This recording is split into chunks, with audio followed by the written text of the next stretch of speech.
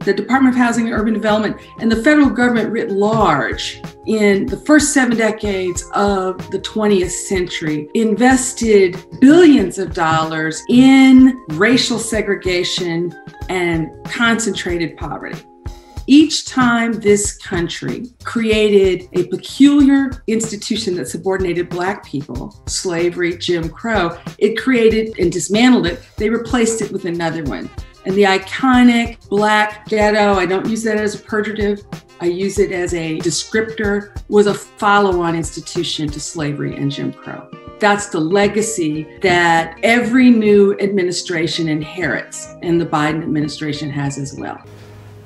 In my campaign for president, I made it very clear that the moment had arrived as a nation where we face deep racial inequities in America and systemic racism that has plagued our nation for far, far too long. I said that over the course of the past year that the blinders have been taken off the nation, the American people. What many Americans didn't see or had simply refused to see couldn't be ignored any longer. It's been proven, sadly, that the modern phenomenon of concentrated Black poverty was an intentional government-sponsored institution. This is in part why President Joe Biden issued an executive order in January 2021 intended to right the historical wrongs the preponderant Black communities have been facing when it comes to housing and home ownership in the United States. Today, I'm directing the Department of Housing and Urban Affairs and Urban Development to redress historical racism in federal housing policies. In the 1960s, many believed that the civil rights movement's successes would foster a new era of racial equality in America. 4 decades later, the degree of racial inequality has barely changed. To understand what went wrong, we have to understand what has happened to African American communities over the last several decades.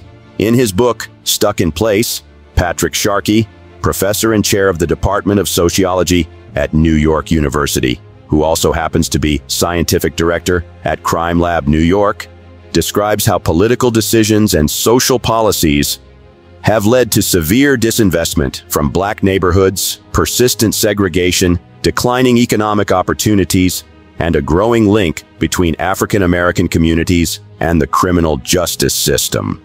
As a result, neighborhood inequality that existed in the 1970s has been passed down to the current generation of African Americans.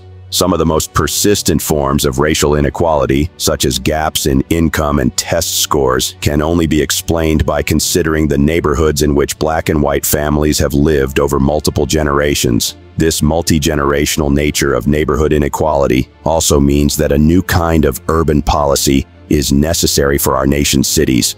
Such urban policies, Sharkey argues, that have the potential to create transformative and sustained changes in urban communities and the families that live within them. In this video today, we are taking a solemn dive at the structural racism and segregation long going on in America, exposing the concentrated poverty unduly nagging at the Black communities therein. This sad state is said to have been a deliberate governmental design, which can be well spotted while looking at the history of housing in the United States.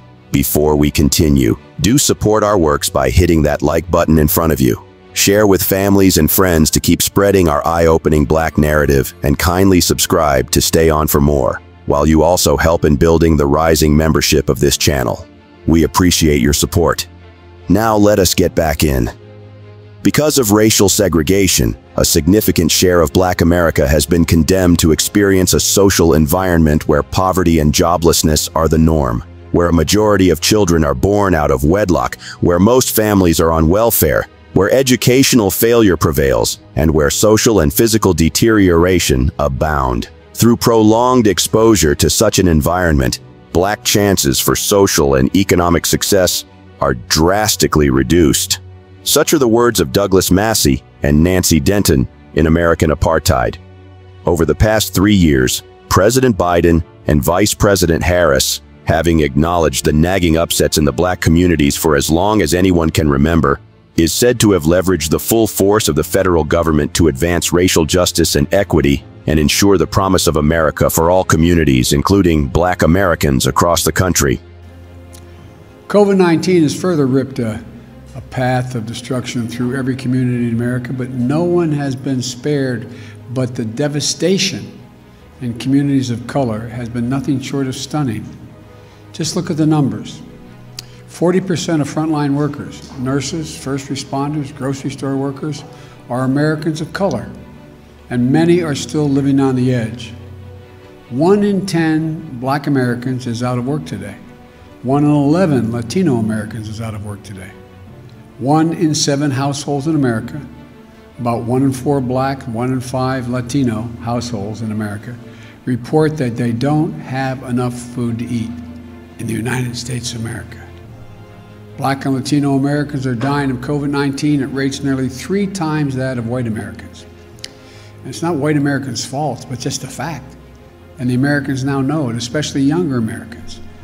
And they are pulling us toward justice in so many ways, forcing us to confront the huge gap in economic inequity between those at the top and everyone else, forcing us to confront the existential crisis of climate, and yes, forcing us to confront systemic racism and white supremacy.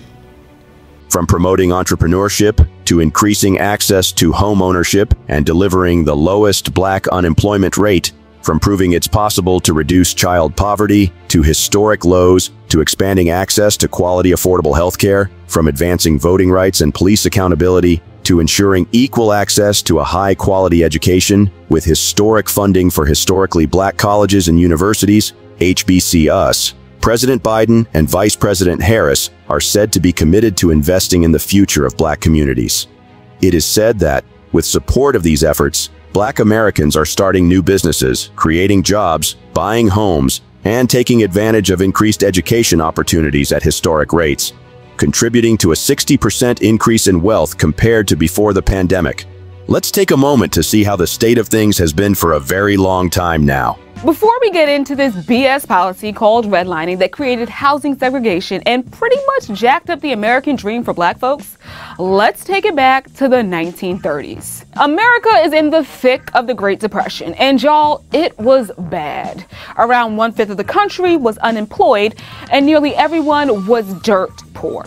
Along comes FDR with his New Deal. Dude was trying to revitalize the American economy, which created what we now call the middle class. But not so fast. FDR's New Deal would cement racial inequality in America for generations to come and birthed 2 programs that enforced housing segregation: the Public Works Administration and the Homeowners Loan Corporation, known today as the Federal Housing Administration.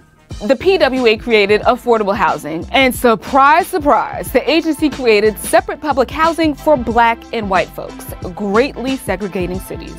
Now let's talk about the Federal Housing Administration. The FHA created low-interest mortgages to build homes across the country. This agency actually built the suburbs as we know it. They basically said, hey banks, if someone applies for a mortgage, go ahead, build them a house. Even if they don't pay you back, we'll still guarantee a loan.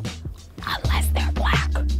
The FHA's manual literally prohibited the occupancy of properties except by the race for which they are intended. But before we go any further, let me call on a friend to break down the legacy of redlining. The world-renowned white peopleologist from the roots, Michael Harriot. How are these racist-ass racist government policies tie into what we now call redlining? The term came about because the federal government, Uncle Sam them, created color-coded maps that told banks where they could give out housing loans. The green sections were a go, whereas the red sections, typically where Black people lived, were deemed too risky. Even well-off Black neighborhoods like Sugar Hill in Harlem, where Black people like Zora Neale Hurston and Duke Ellington lived, were off limits to banks. Aside from financial barriers, there were actual physical barriers to prevent Black people from living in white neighborhoods. In the early 1940s, there was a 6-foot-high wall in Detroit because redlining, and it's still there today. The Fair Housing Act put an end to redlining in 1968, but we know it ain't go down like that. Banks across the country have been caught using redlining maps as recently as 2015. And get this, most redlined areas are still low-income Black and brown neighborhoods. William Julius Wilson was among the first to realize that poverty had become geographically concentrated in large American cities during the 1970s. In his book, The Truly Disadvantaged, 1987, the number of people living in poverty areas, defined as census tracts with poverty rates of at least 20%, rose by 40% in the 5 largest U.S. cities, 1970 and 1980. Over the same period, the number of people living in high poverty areas, those with poverty rates of at least 40%, grew by 69%. These trends occurred not only because poverty increased in areas that were already poor, but also because poor areas grew in number. In Chicago, for example, Wilson counted 16 poor community areas in 1970, but counted 26 in 1980. Over the same period, the number of high poverty areas increased from 1 to 9. Subsequent studies have generally confirmed Wilson's observations. The dawn of the 20th century, African Americans in major cities lived scattered throughout the city. They weren't segregated particularly. It's only with the Great Migration of 6 to 7 million African Americans north and west escaping the South, the predominant response of the United States government and state and local governments to the Great Migration was to contain Black people in their own neighborhoods. The Great Migration was one of the largest movements of people in United States history. Approximately 6 million Black people moved from the American South to northern, Midwestern, and Western states, roughly from the 1910s until the 1970s. The driving force behind the mass movement was to escape racial violence, pursue economic and educational opportunities, and obtain freedom from the oppression of Jim Crow. The Great Migration is often broken into 2 phases, coinciding with the participation and effects of the United States in both world wars. The first Great Migration, 1910 to 1940, had Black Southerners relocate to northern and Midwestern cities including New York, Chicago, Detroit, and Pittsburgh.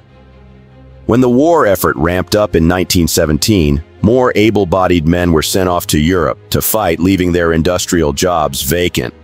The labor supply was further strained with a decline in immigration from Europe and standing bans on peoples of color from other parts of the world. All of this afforded the opportunity for the Black population to be the labor supply in non-agricultural industries. And HUD, the Department of Housing and Urban Development, was particularly a part of this role. With the precursors to HUD, introduced and encouraged racially restrictive covenants, redlining of every major city where African Americans landed. The federal government was a sponsor of urban renewal, infamously called Negro removal by the great James Baldwin.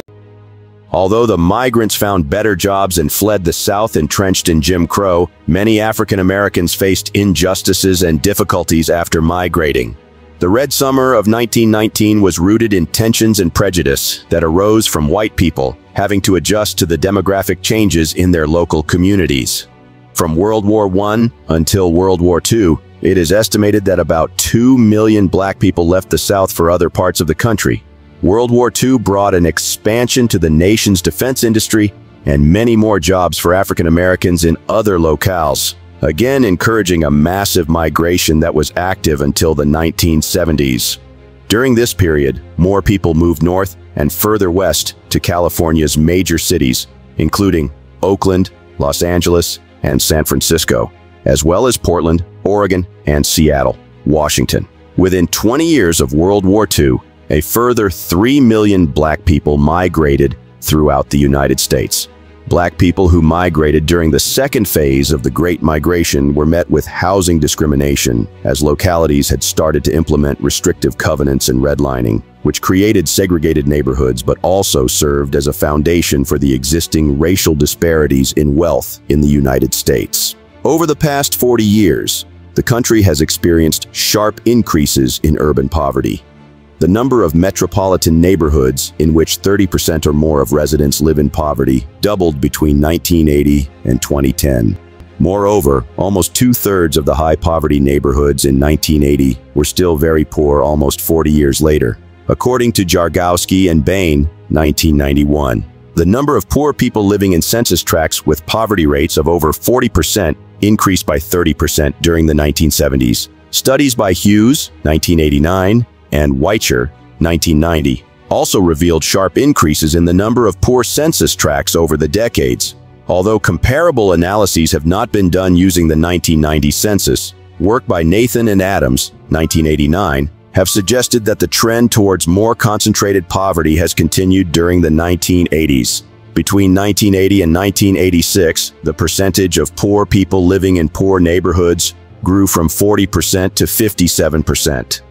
Being born and raised in grinding, persistent poverty damages children's long-term outcomes. Moreover, when families live for long periods in such conditions, it is not only deleterious to the family, but the impact on the family differs significantly by race. As Sharkey notes, Black Americans are far more likely than whites to be stuck in place. He found that 2/3 of Black Americans brought up in the poorest neighborhoods remain in the poorest quarter of neighborhoods after a generation.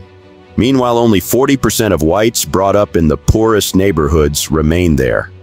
The long-term effects of being born and raised in a high-poverty neighborhood are thus far more persistent and damaging for blacks than for whites. The proportion of blacks encountering that pattern is also greater than for other groups. Today, 1 in 4 Black Americans are stuck in high-poverty neighborhoods, compared with 1 in 6 Hispanics and just 1 in 13 white Americans, according to a report by Paul A. Jargowski for the New Century Foundation. Adding to the generational barriers facing young Black Americans, a 2018 study by Chetty finds that, after controlling for parental income, Black boys have lower incomes in adulthood than white boys in 99% of census tracts. The vast majority of Black American families currently living in poor neighborhoods have lived in similarly poor neighborhoods for multiple generations, Sharkey said. This is part of their family history to live in a disadvantaged environment. In the 70s, we had a clinic, recreation center, YMCA, Salvation Army, grocery store, and a small library right in the community. Those were good times, even though we were poor. By the mid-80s, all those facilities were gone and replaced with a police station and crack, says Mrs. Kim, an online YouTuber. Sharkey presented that even African-American families who were doing fairly well a generation ago have experienced extremely high rates of downward mobility. More than half of Black children raised in middle-class families moved downward in the income distribution when they reached adulthood. The persistence of income inequality comes down to the different environments in which people are raised. More than half, 52%, of African American families live in high-poverty neighborhoods over consecutive generations, compared to 7% of whites. Black families making $100,000 a year or more live in more disadvantaged neighborhoods than whites making less than $30,000. Just this figure alone tells you that something is going on in American neighborhoods that is not driven by income, not driven by wealth, but is unique to this interaction between race and urban inequality. Sharkey further puts out, the basic pattern here is very clear. Black and white children continue to live in entirely different social worlds. Living in poorer neighborhoods during childhood increases the probability of downward mobility by about half. Black and white families that look very similar in terms of economic profile diverge because the Black families are much more likely to live in a disadvantaged environment that has lower quality institutions, most notably schools and social support organizations. With neighborhood inequality having persisted over time and affecting the trajectories of families for multiple generations, Sharkey argues that urban policy needs to be made more durable. We have to think about policies that are more than short-term initiatives that provide influxes of resources into a community for a few years. Sharkey passionately points out, we need to think about housing mobility programs that do more than provide a short-term excursion out of a poor neighborhood, but really create sustained changes in the type of environment where families live and more transformative opportunities for families in their new environments. Sharkey contends that the reason there has not been sustained investment in low-income areas of color is because federal urban policy is based on a narrative linking central cities with race and violent crime, creating a policy agenda focused on abandonment and punishment. This growth in concentrated urban poverty has been more pronounced for certain groups and regions than others. According to Massey and Eggers, 1990, urban poverty was most concentrated among African Americans and Puerto Ricans, and the sharpest increases were observed in the Northeast and Midwest. Jargowski and Bain, in 1991, found that just 10 metropolitan areas contained most of the nation's ghetto poor: New York, Chicago, Newark, Philadelphia, Detroit, Columbus, Atlanta, Baltimore, Buffalo, and Patterson, NJ. Ghetto poor were defined as people living in neighborhoods where the poverty rate exceeded 40%. Likewise, Hughes, 1989 to 1990, identified 6 urban areas with the largest number of impacted ghetto areas: Detroit, Philadelphia, Baltimore, Chicago, Cleveland, and Washington. A key argument of Massey and Denton's American Apartheid, 1993, is that racial residential segregation and non-white group poverty rates combine interactively to produce spatially concentrated poverty. Despite a compelling theoretical rationale, the empirical tests of this proposition have been negative or mixed.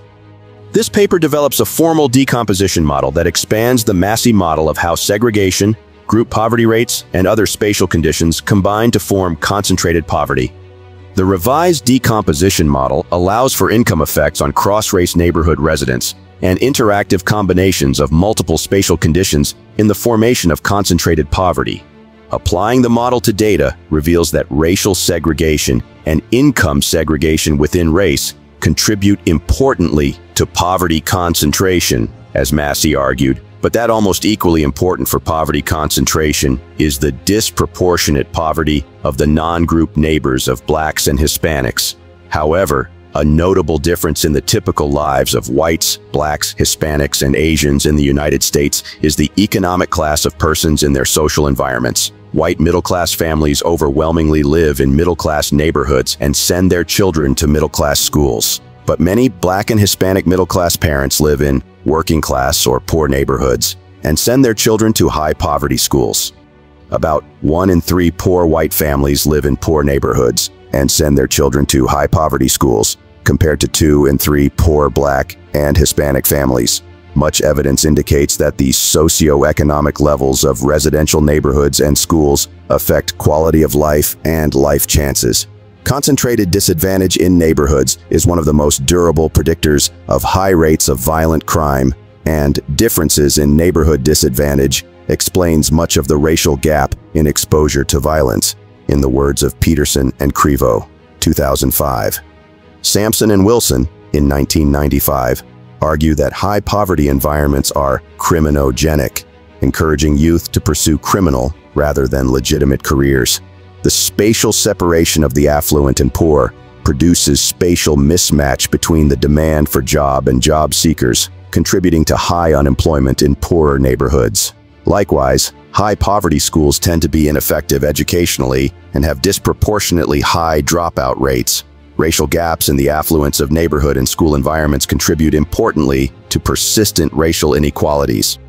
In Buffalo, many years ago, they closed many libraries in the city, many in the poor parts of town. It was horrendous. The children especially needed them, I believe.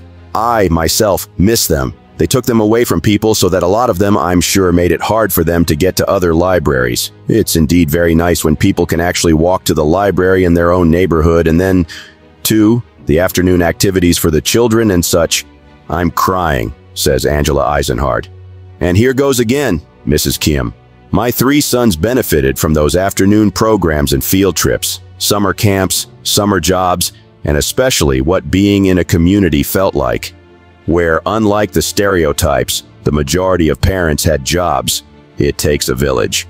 The drugs and defunding tore all that apart and forced us out into a world of unfair employment and loan practices, unequal wages, enormous school and medical costs, not to mention the racists who didn't want us in their neighborhoods, which is why I came back to the hood after my sons became awesome adults. The late 2000s Great Recession brought rising neighborhood poverty in the midst of affluence and the re-emergence of a racial and ethnic underclass living in inner-city neighborhoods. Approach redirects attention to a level of geography, cities, suburbs, and small rural towns, where local political and economic decisions effectively exclude the poor and minority populations. It uses newly released poverty data from the years 2005 to 2009 American Community Survey to provide evidence of changing macro patterns of spatially concentrated poverty. We show that roughly 1 in 4 U.S. places had poverty rates exceeding 20% in the year 2005 through 2009, up 31% since 2000. Roughly 30% of America's poor reside in poor places, and concentrated poverty is especially high among poor African Americans.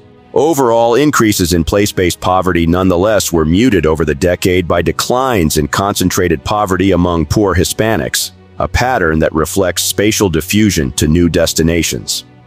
America's poor were sorted unevenly from place to place within local labor markets, that is, counties. Poor, non-poor segregation rates between places increased from 12.6 to 18.4 between 1990 and the 2005 to 2009 period.